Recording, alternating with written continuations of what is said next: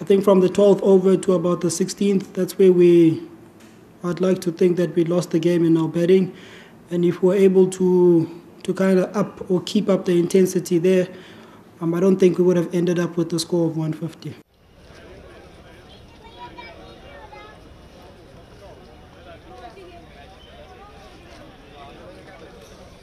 I mean, I'm going to be a bit biased, but I think David Miller's catch was quite phenomenal.